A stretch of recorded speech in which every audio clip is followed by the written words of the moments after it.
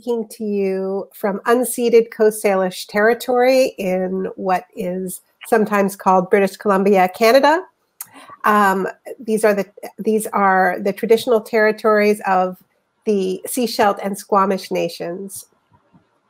I am delighted to be with you at the Othering and Belonging Summit. Thank you so much, Sarah, for that warm introduction. And I'm grateful to the work of all the organizers and especially the thought leadership of the great John Powell for this deeply generative framing. The climate crisis is an ecological crisis. It is an industrial crisis. It is a consumption crisis. It is a crisis of imperialism and colonialism. And underneath it all, it is a crisis produced by the logic of othering and the absence of a society rooted in commitments to true belonging. So what does it mean to say that the climate crisis comes from othering? It means that the age of fossil fuel capitalism that created and perpetuates the climate crisis is inseparable from the project of white supremacy. The excess capital that unleashed the industrial age and the carbon now overheating our planet came directly from the intertwined genocides of the transatlantic slave trade and the violent theft of indigenous lands. Without these foundational crimes, there would not have been the hungry market for coal-fired steam engines in Manchester's mills. Once the age of fossil fuels began, more othering was required.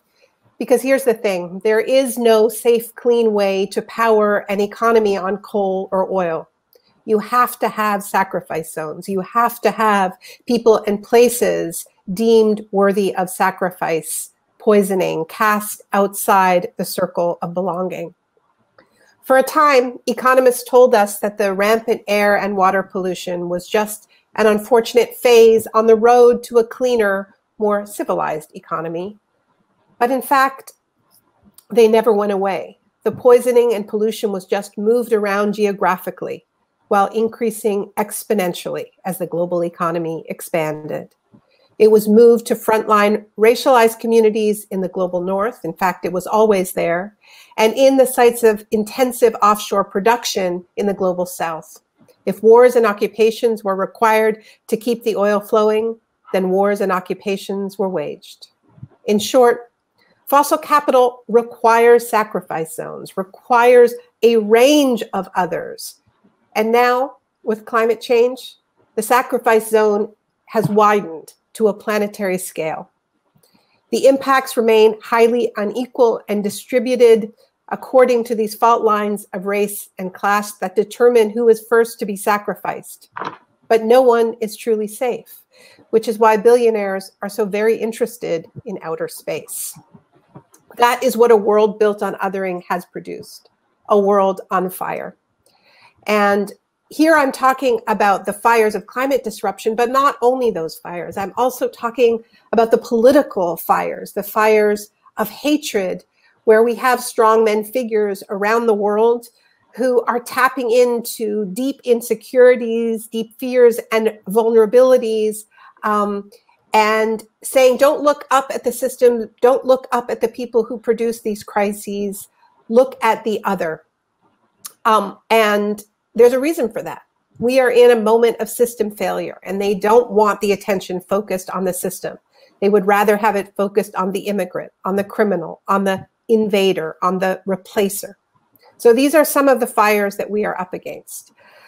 But we do not live in a time of just two fires, those climate fires and those fires of hatred. There is a third fire, and it is also blazing. And that fire is our surging social movements, our movement demanding racial justice, economic justice, climate justice, gender justice, reparative justice, justice for indigenous people, and land back. And young people are at the heart of this third fire, bringing so much energy and moral clarity to these movements. And more than that, insisting on connecting all of the dots between all of these overlapping and intersecting crises. So now let me bring in some of the amazing young people who we're going to hear from today about the work that they are already doing across the globe to build a world with more belonging. They are imagining and building a different future as we just saw in that amazing film. First, I want to introduce Samia, who's joining us from London, and it's very late there. Thank you, Samia, for staying up and being part of this conversation. Samia is a British-born Sierra Leonean who founded Seize the Vote to help make political discussions more interactive and accessible, and to empower young people from marginalized backgrounds to be aware of how to influence change in their communities. Next, we have Kate Yeo calling from Singapore, where it's already morning, and happy Earth Day. It's already Earth Day in Singapore. Kate founded the Bring Your Own Bottle Singapore campaign in 2018. What she described herself, and this is not my words, a very clueless student environmentalist, and decided to take a leap of faith and email businesses to encourage BYO practices. Only 3 said yes at the time, but her org has now collaborated with over 25 brands and organizations and reached out to close to 10,000 people. Welcome, Kate. Next, I will introduce the young woman who we already met from that beautiful video, Xiye Bastida. Xiye co-founded the Re-Earth Initiative along with Kate and others. Xiye is a Mexican-Chilean climate activist and a member of the indigenous Mexican Otomi Toltec Nation. I'm just going to check the chat here. And we may be joined by Tokata Iron Eyes a little bit later on. If Tokata is able to join us, then I will introduce her at the time. But for now, what we're going to do is begin this conversation with this amazing group of young leaders. So I want to ask each of you, young people, and especially young people of color from around the world, have in many ways led the demand for a more expansive climate movement. You didn't just want to be invited to the table. You wanted to transform the table, sometimes probably upend the table. What needed to change in the climate movement and why? And where do you think we're headed now? I'm going to start with you, Xiye. Well, thank you for that question. And first of all, let me say thank you all for holding this space. I think it's really amazing that we're all getting to talk to each other. And, you know, many things needed to change at that table, as I'm sure you know, Naomi. First, we were not, you know, including that indigenous philosophy of reciprocity with Mother Earth. And I think that's the thing that we were missing the most, because like you said, all of our systems are rooted in a system of capitalism and imperialism, even in the climate movement. Even the 60 years ago when Earth Day was first started, most of the people founding these organizations were white men who had not a comprehensive view of what climate justice means, what we're fighting for right now. And, you know, when the youth movement started at this level, you know, about 3 years ago, 2.5 years ago, we were still using that language of "you're stealing our future," which is pretty damaging language when you think about the fact that we need everyone. We need intergenerational cooperation. And that's why I think that indigenous thought is so important, because I learned to talk to my elders. I learned to have youth and elder circles. I learned to learn from wisdom and to give energy. And that's what we need. We need those type of holistic solutions. We need to realize that we're not going to fix the climate crisis in the same systems that we're in right now. We need to change those systems. We need to, you know, bring a new energy, a paradigm shift of changing the way that we live right now. And it's going to be really hard, but I think my generation is ready to do that. So I think those are some of the things that we're missing from the climate movement that we're hoping to change and shift. Thank you, Xiye. And I want to get a little deeper later on into the question of how we really do build intergenerationally, because I know that there are a lot of older people who are participating in this conference who want to help and don't want to step on toes and want some advice. So we'll come back to that. Samia, talk to me about the table. I think it's pretty tough in the UK. What have you been up against? Is it changing? I think those colonial roots of the Green Movement are really quite evident in the UK. Yeah, thank you so much for mentioning that. Like, that is something that I tackle a lot with over here in the UK. So just as an introduction, I'm a climate justice activist, but I entered the movement as an air pollution activist. I was born and raised in East London, and it has historical issues with air pollution. And in East London, that's where most ethnic minorities reside. And I basically connected those dots, essentially. And bringing race and class into the conversation kind of seemed foreign. I was 18, 19 at the time. By the way, I'm 25, just turned 25 last week. And yeah, like at that time, I just remember people looking at me like, how, why are you like bringing race into this? Why are you bringing class into this?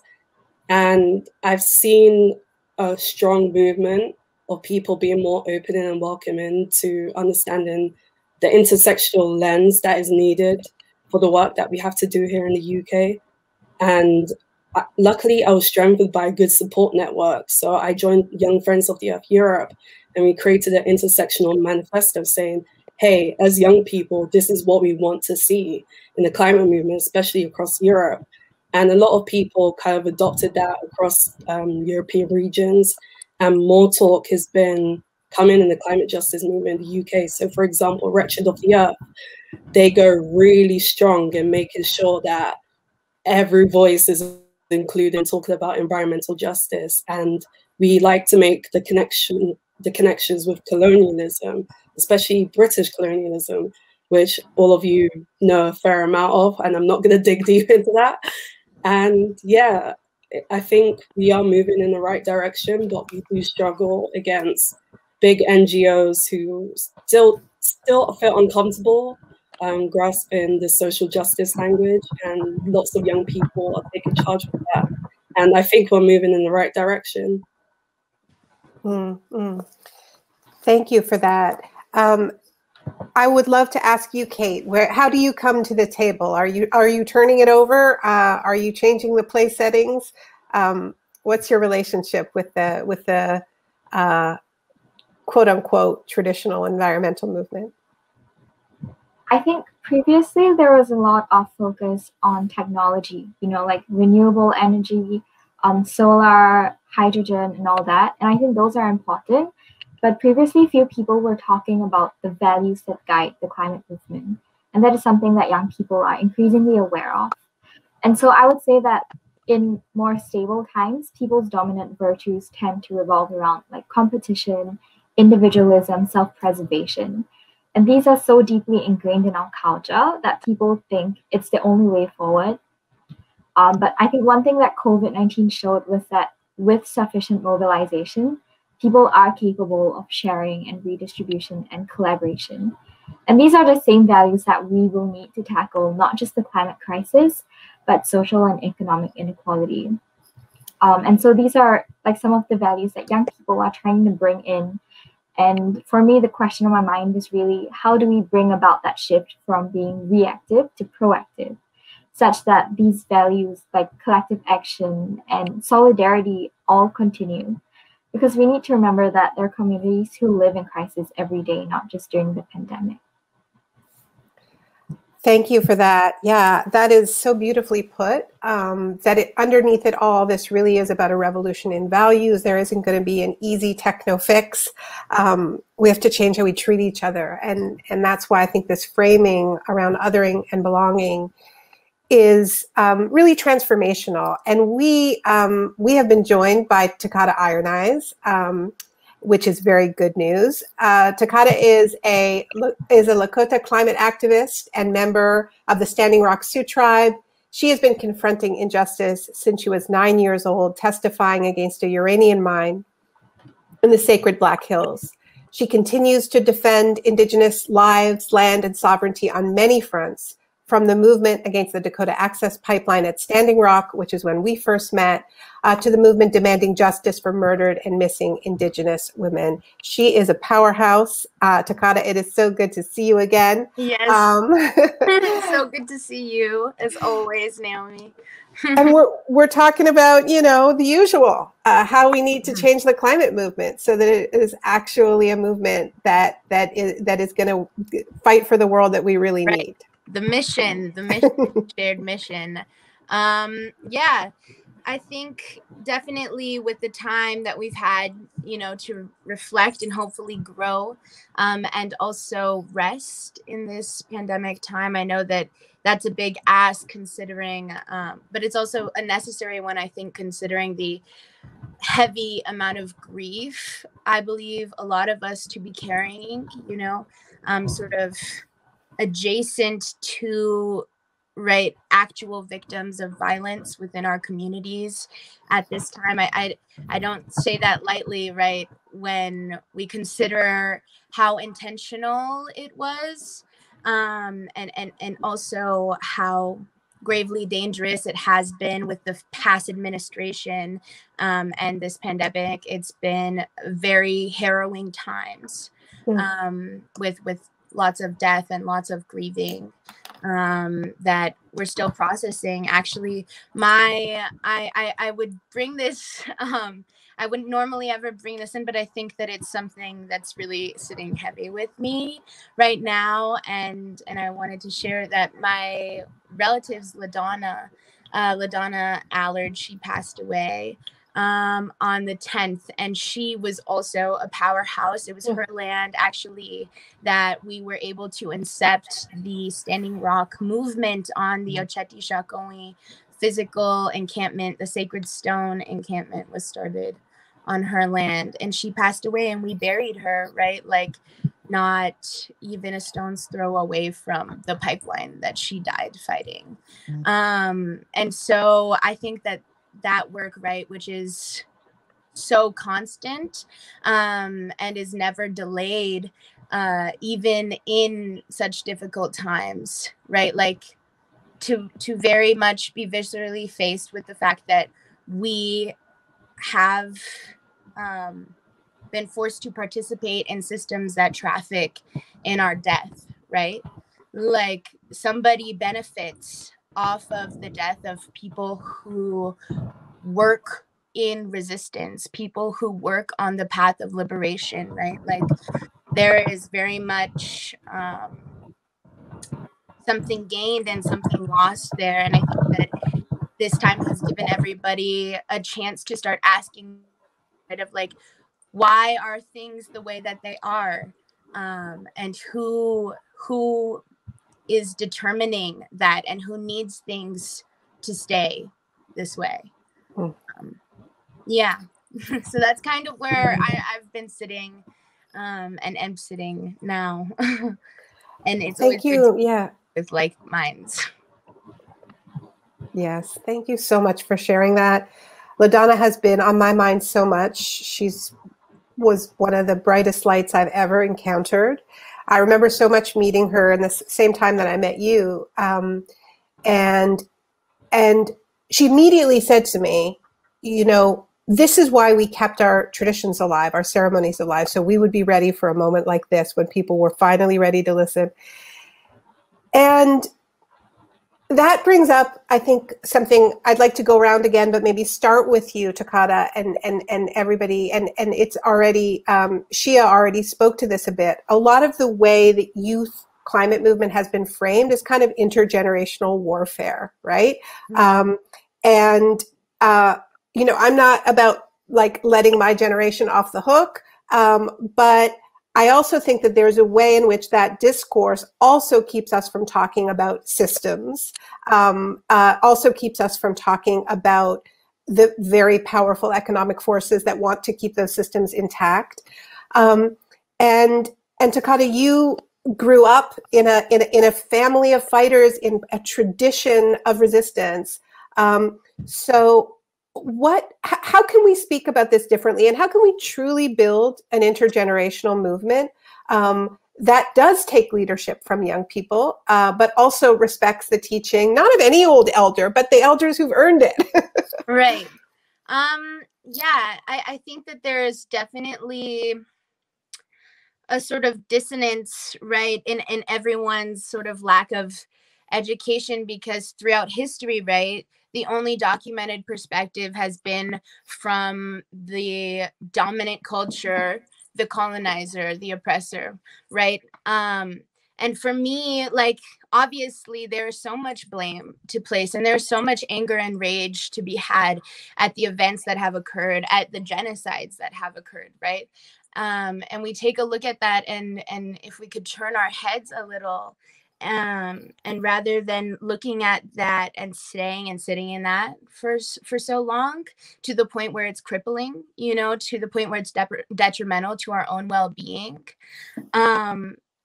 taking a look at the actual human beings and recognizing the humanity and the dignity of those who survived, right? Like the amount of strength and courage and perseverance that it took for our relatives and our ancestors to live, and to breathe, like what a task that was at those times. And the entire worlds, I guess, and different realms that we can imagine and we can create for their dreams and, you know, their inspirations to exist, to allow them those sort of intricacies, and to allow ourselves those intricacies now, right? That we don't have to always sit in hurt, but that it is a constant part of us. And as a teacher, let it be a teacher to us rather than a wound, I guess. Yeah. And definitely to recognize, right, that we aren't the first to have these ideas, right? Like, and it's not actually anything new. Like, our ancestors knew how to live in companionship and in relationship with the earth and all things that walk in this realm. And it's actually the newest thing, which is, you know, the American dream, which is the nations that we live in, right? The systems that we live in. Those things are new. And they have killed the planet at a really alarming rate within their young lives. Yeah, and I think that's such a good point about just humility around, like, these are not new ideas. And everything doesn't have to be new to be good, right? I mean, that's part of capitalism, that it's constantly looking for, like, what's the new hashtag that's going to make this thing that's been around for a long time seem fresh and new and consumable, right? Right. Xiye, I'd love to hear your thoughts on this. Well, you know, what you just said, Tokata, like, just took my brain to so many different things. But one of the first things that came to mind was you talked about education and how everything that we are taught comes from the people who won, or whatever that means, the people who committed those genocides, the people who have destroyed a lot of the culture and traditions that we have held for thousands of years. And when I, you know, finally got to university last semester and was finally able to choose my own classes and choose classes that had to do with environmental justice, the first text that I am always given to read in, like, the 4 different environmental classes that I've taken is The Tragedy of the Commons. No. And I'm sure, like, you know, Naomi's reaction just tells you, like, how bad it is. But for those who don't know, it basically says, if you give land to people, they will self-destroy. And I think that teaching us that all of our environmental understanding around economics, around physics, around, you know, just humanitarian discourse is not trusting us to keep the land alive is harmful. And the fact that that is what I'm learning in my environmental classes, in my economics and environment, physics and environment classes, is just hurtful for the movement, for, you know, our ancestors who actually know how to live in harmony with the earth, who don't need to profit off of you know, land, and we don't need structures to separate the land and separate us from the land. And so that's one of the main things that came to mind, how we need to actually shift the foundation of what we think the environmental movement is and what we think tackling the climate crisis is, because it's still written by capitalistic thought. Even in the solar industry, you know, they're trying to find loopholes as to how to sell more and how to make the most profit. And I see that a lot of the climate solutions that we have are embedded with loopholes so that the people crafting them can get away with more destruction. And something that you mentioned, Naomi, at the beginning is this system needs sacrifice zones, and those sacrifice zones are not chosen without intention, you know. And the sacrifice zones that have been chosen are indigenous communities that are seen as having the least political power to change. And that's why we're here, because we need to make waves. We need to, it's not about moving forward, and it's not about coming up with a new technology, like Kate said. It's about going back to our roots, going back to our connection, going back to our own understanding as humans of what living in the earth is. And it's not about moving away from earth. It's about, connecting our spirit with the spirit of Mother Earth. Thank you, Xiye. Samia, I wanted to pick up on this. You referenced the group Wretched of the Earth. I don't know if many people in the US know that there's a climate justice coalition in the UK called Wretched of the Earth, of course, drawing its name from Frantz Fanon, and it's itself a challenge to the traditional green movement, and there has been conflict with those traditional conservationist, that conservationist side of the environmental movement. And there's this discourse, and I'm just going to surface this because I think it's really important when we think about what we want to change, where it's, and I've heard this specifically around Wretched of the Earth, of like, what kind of name is that? Don't we all want to be like sunny and just have like a big old, earth that we play volleyball with at our rallies? And shouldn't the message just be, we're all in this together, and a kind of a flattening, right? And there is another way of seeing it, which is that the people who have been designated as wretched, who have been sacrificed, have much more to fight for, right? And I think that, weaving together, Tokata's experience in building the No DAPL movement and the Standing Rock resistance, that's what it looks like when a community is fighting for its water, right? It's a different kind of movement. So let's talk specifically about this idea of let's bring in everybody, but let's not have conflict, versus what you're trying to do with Wretched of the Earth. Yeah, so like, just for reference, I'm not a spokesperson for Wretched of the Earth, just a huge fan of their work, and our politics align very well. Yeah, like, I kind of dislike and come into confrontation when I meet environmentalists who are like, oh no, everything is fine. Like, let's not talk about the colonial past of the UK and Europe. Let's just try and move on and move into a post-racial future. That's what they love to say. And it's just like, no, we have to address the issues that underlie the social inequities that we're seeing today. Like, why are Black and brown people reside in areas of low environmental quality? Why are Black and brown people like going through social inequities that are linked to food insecurity, energy insecurity? Like, why is that? And when you dig deep to those roots, you see there's strong colonial links with that. And whenever I come across traditional conservationists, it's kind of like they want to like brush young people's voices away. It's like, oh, you guys don't have the right academic qualifications or the right reading to enter this conversation and bring those topics up. Just for background, I studied geography and environmental science, and lots of the curriculum involved learning about old white male conservationists, explorers who went to Africa, Asia, Latin America, and they collected artifacts and data, basically rewriting our culture's narrative.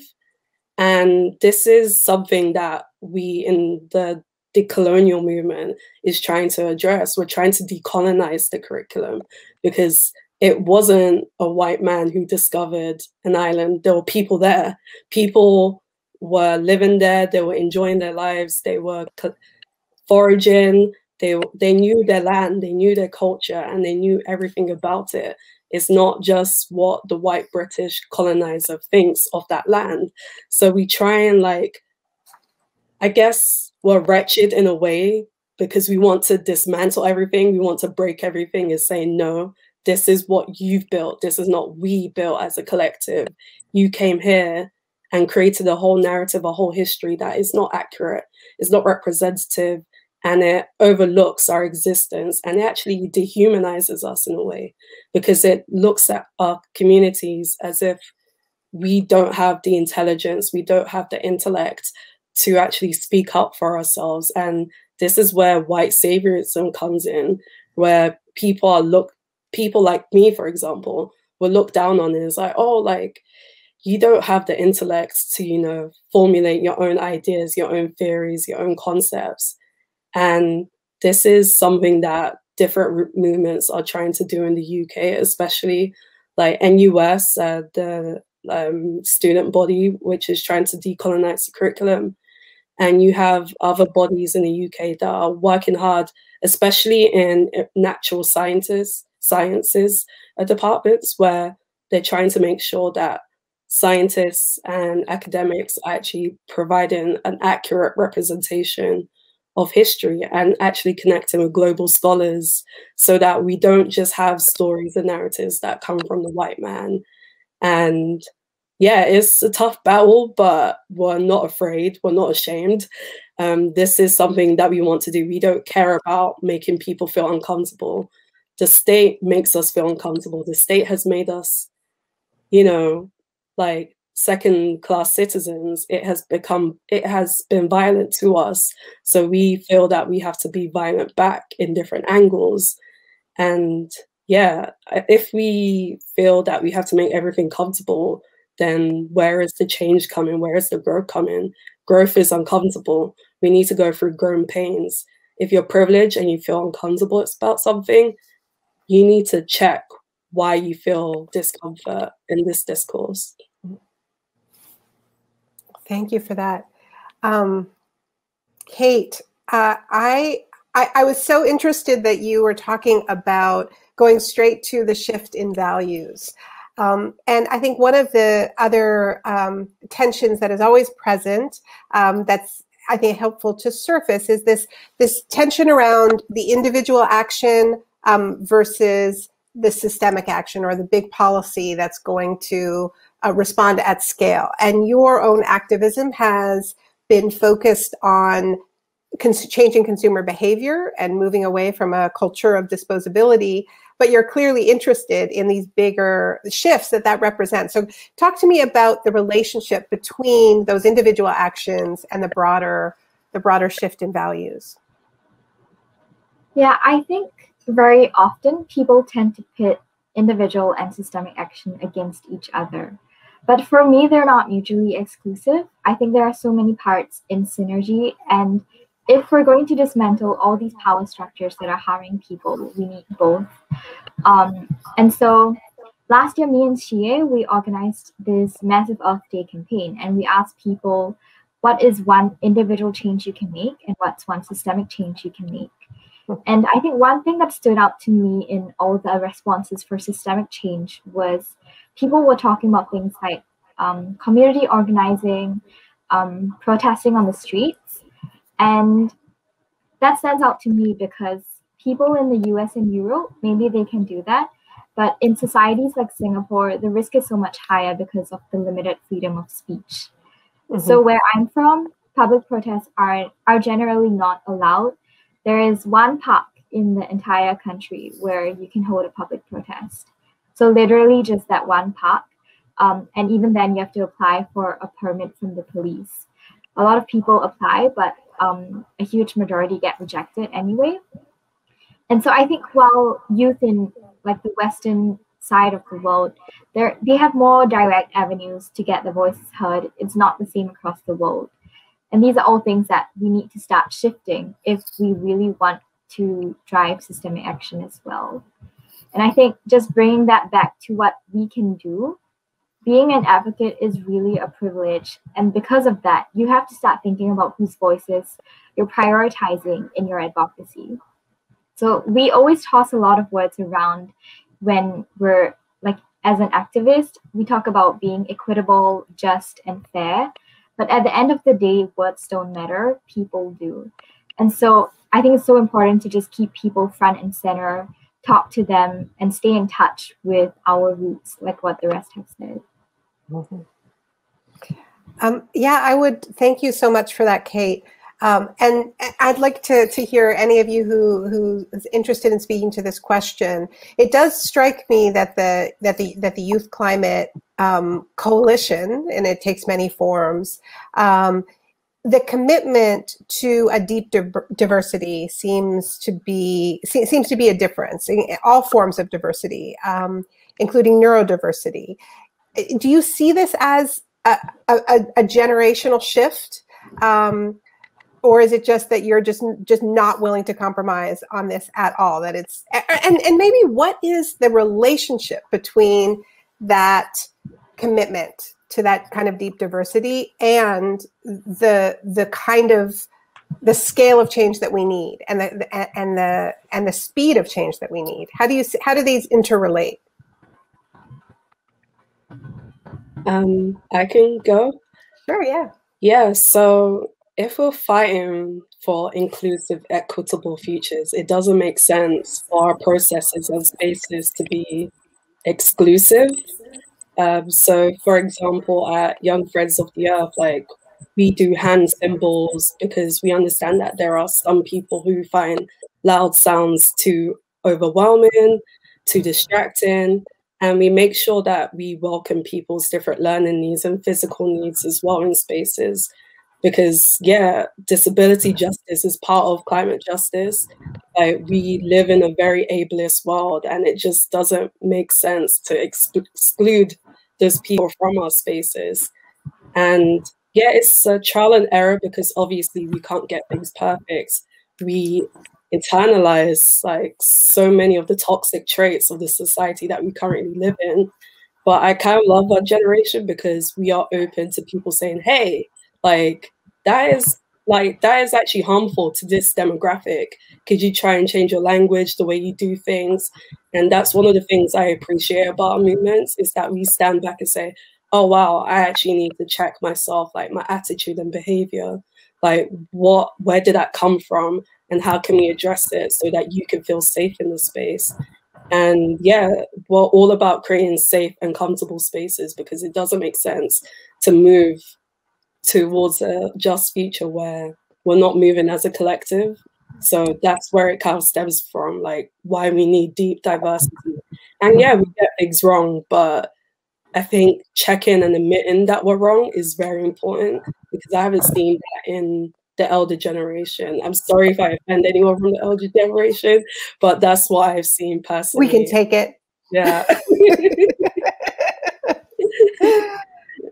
No, I mean, look, I think we've been talking the talk, but not walking the walk enough. And the examples you gave are really resonant. And it really does, I think, embody a shift. Does anybody else want to talk about this? I think. Oh, yeah. Go ahead. Oh no, you could go. Sorry. Okay. I just want to bring this back to values again, because I think it's easy for people to hold on to power. And that's just something that comes along in a very capitalist, scarcity-minded society. Even in activism, the climate movement has a tendency to center the same people and organizations again and again.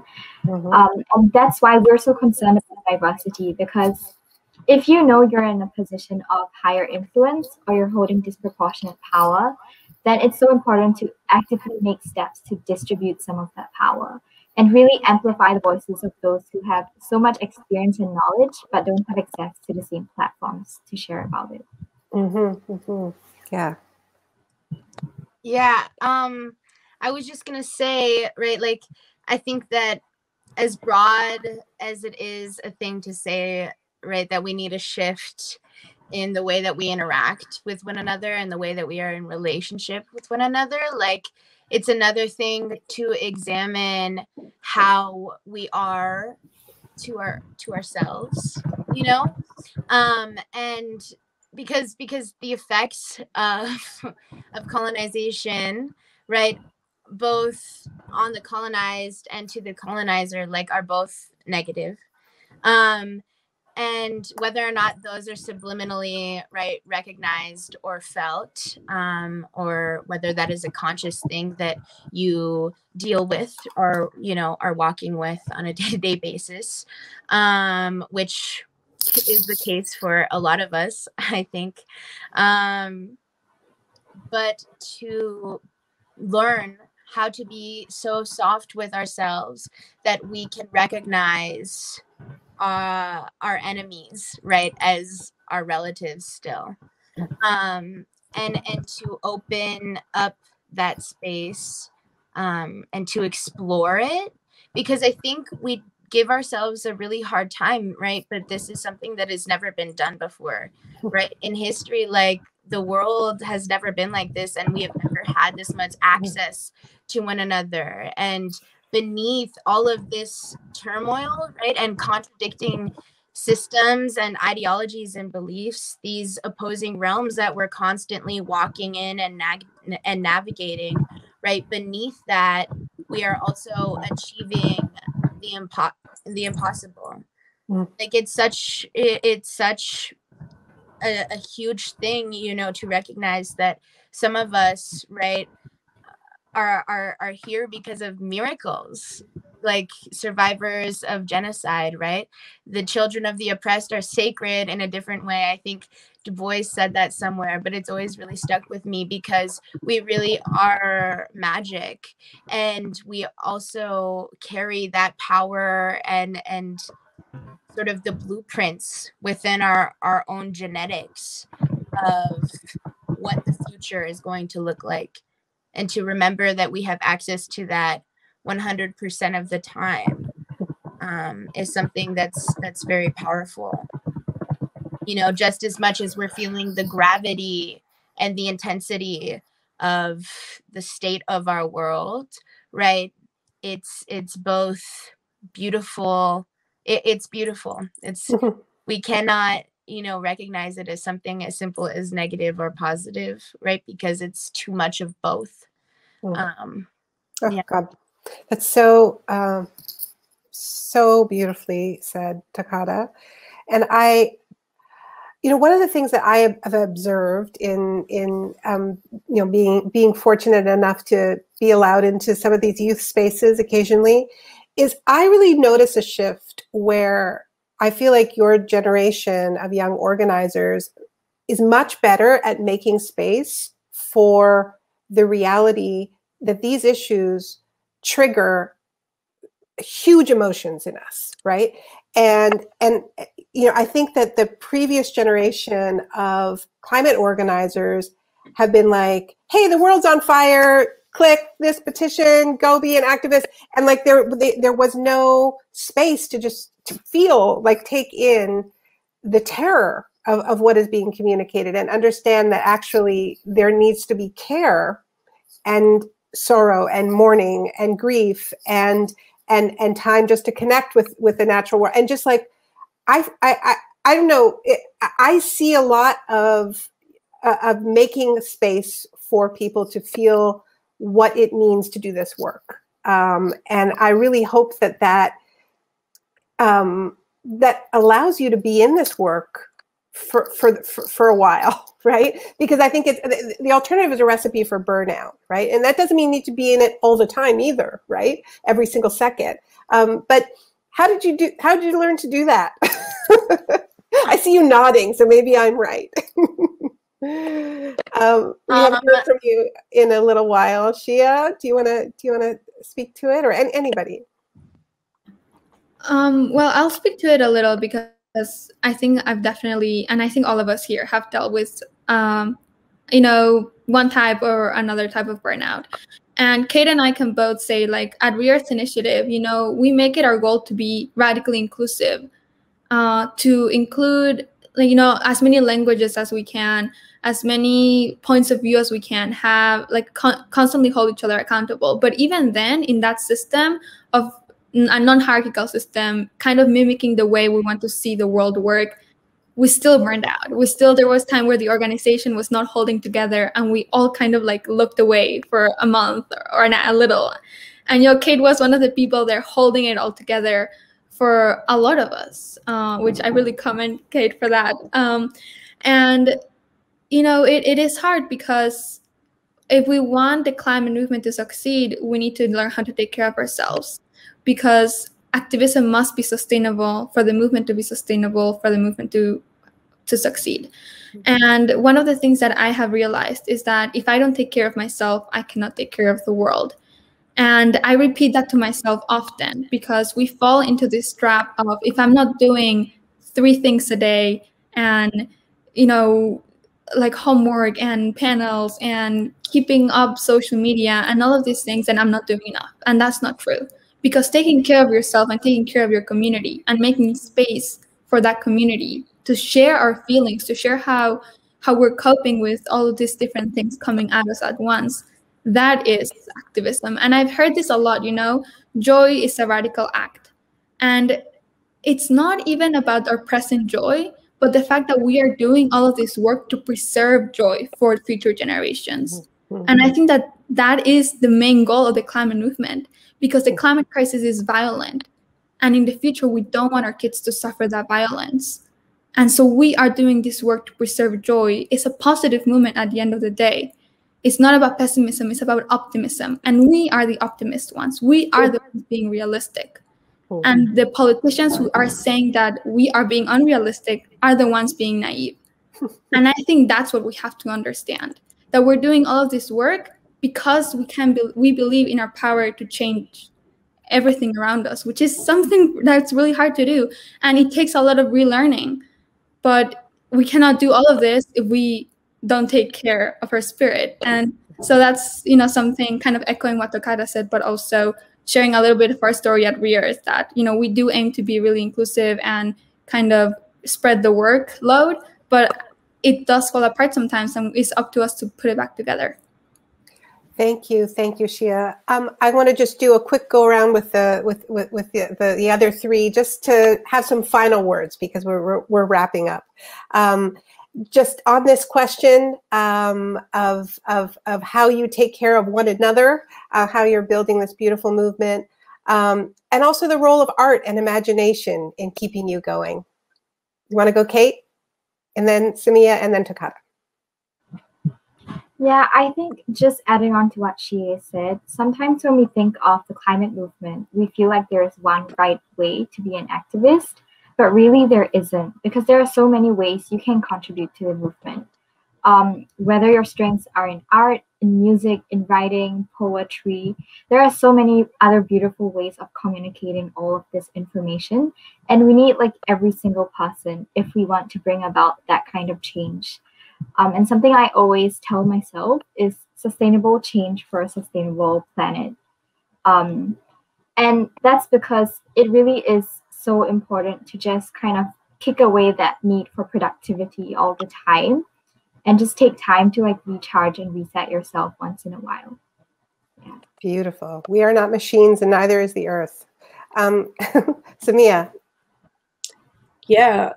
In my circles, I don't punish people for resting. Like, I have friends who say, oh, I'm sorry, guys, I can't do this task because, you know, like, I'm tired, I'm burnt out. And it's like, why are you saying sorry? Like, your body and mind needs rest. Like, it's natural to you. And it's really sad that we're apologizing because of natural feelings. And this is something that I always try to, like, spread a message on to people. Like, you are a human being. Like, you are not supposed to function 24/7.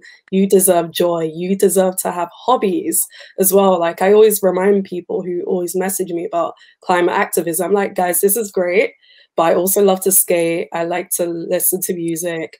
I love watching like funny comedy movies. Like, there is more to me than my activism.